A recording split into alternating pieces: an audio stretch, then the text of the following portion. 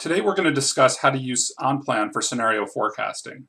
And the particular scenario we're going to forecast is one in which there's a sales slowdown and the company that we're modeling needs to take corrective measures in order to ensure they have sufficient cash runway. The model we're going to use is a standard one. We have some pricing assumptions. Revenue here, it's around 600K and growing, and 600K in monthly recurring revenue. We have a churn rate assumption. But one of the big drivers of this model is that we have sales opportunities and we have a close rate for these opportunities, which generates new customers. Now, historically, our opportunity close rate is around 20%. We'll show the graph of this. And but all of a sudden in April and then really in May, there's a significant drop in the close rate. And our sales team is indicating to us that they think this is going to persist for some long period of time. So the question is, how do we model this out and what corrective measures should we, how severe is this and what do we need to do in order to ensure the business is in a good position? Before we look at that, let's also take a look at the company's overall cash position and health. So first we'll look at cash. We'll see that the company basically has positive, it's running on a pretty thin cash basis starting in, really after June of 21. So not a lot of margin for error here. And if we look at our burn rate, we'll see the company is sort of flirting with being cash flow positive starting around Feb of 22, but it's, there's not a lot of margin for error here. So let's look at what this sales slowdown, how this will impact the company and what measures we need to do to take corrective actions. To do this, we're going to create a new scenario. So we're currently in our base case scenario, and we'll click this Create Scenario button here. We'll call this Sales Slowdown as our scenario, and we're going to create this off of our base case scenario. Now, the thing about OnPlan is that scenarios are actually the same from a formula and from a structural perspective. They just differ with respect to the assumptions and the inputs that we're using. So now we're in our sales slowdown scenario. Now, the first thing that we're going to do here is we want to model the impact of this slowdown. So we're going to go to our close rate. And over here, it's over here. And instead of this being 20% on an ongoing basis, we're going to now assume that this is going to be, let's say, 10%. And you'll see here it says this scenario. So this is only going to impact the sales slowdown scenario that we're currently in. And then we will also go fill right. So this is going to take it to 10% across the board. And just to model this, we can, to graph it, we'll just now add in our close rate here, but we're going to do this in our slowdown. So you'll just see that we have it here now as well. Oh, hit the plus button. So you'll see this is the lower assumption now for our close rate. Now the question is, well, how does this impact revenue and how does this impact our cash position?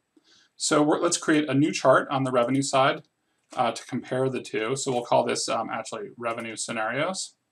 And here we're going to look at total revenue in our base case.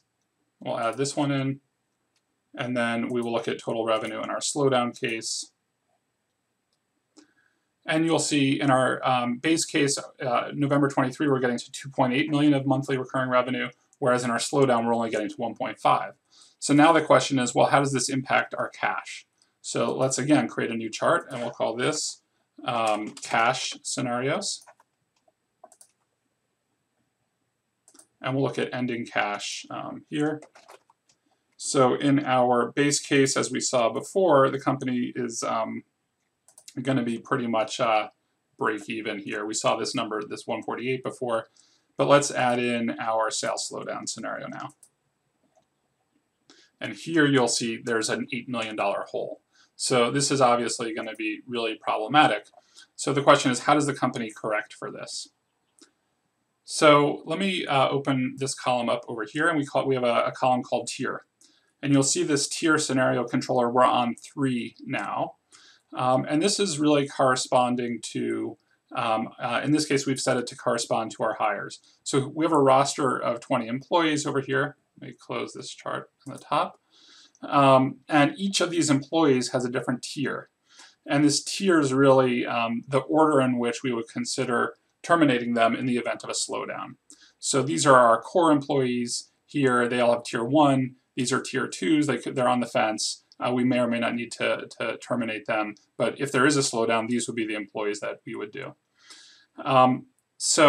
Here in our, let's take a look at, open up our cash position again. And we're going, and let me also first take a look at our let's do salaries. So we'll create a new chart here called salary comparison, salary scenarios.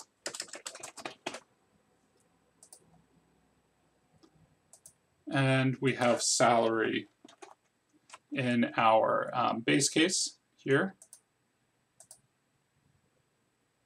And then let's add in salaries in our slowdown case as well. Now, for the moment, they're the same, but we're going to switch this controller up here to tier 2 now. What this means is only tier 2 employees are going to be kept. Sorry, I have to add in, I didn't add in our salaries here for our slowdown. Forgot to hit the plus button. So here you'll see we now have a reduction in salary. Now, if I was to further cut this down to tier 1, you'll see instead of this being 140K, this will become, this will get updated. And now we're at, we've cut it down to 75K. So we would cut 100K of salaries in this scenario. But let's see how deeply we need to cut. So we'll go back to tier 2, which will put us, I believe, yeah, at 140K. So 35K of savings. Now we can see how this, what this will look like from a cash perspective. So we'll go back to our cash scenarios here, and you'll see it looks like we still have a negative $6 million hole. So maybe we do need to go down to tier 1 here in order to compensate in the business. And you'll see that this gets us to, in our cash sales slowdown, we will get to October 22. But if we were to do this cut, whereas if we went to tier 2 employees, we would only make it to November of 20. And just to see what this, and you'll see here that this is resulting in, is this a 0 or a 1 here?